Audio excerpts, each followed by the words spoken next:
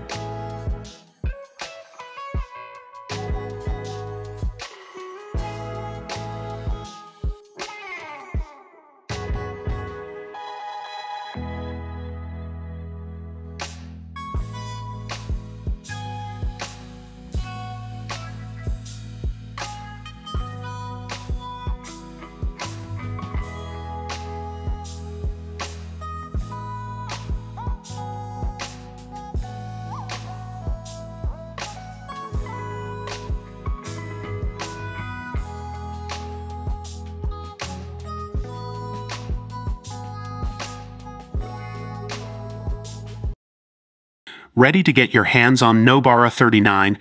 Head over to the official website. The download links are waiting for you in the description below.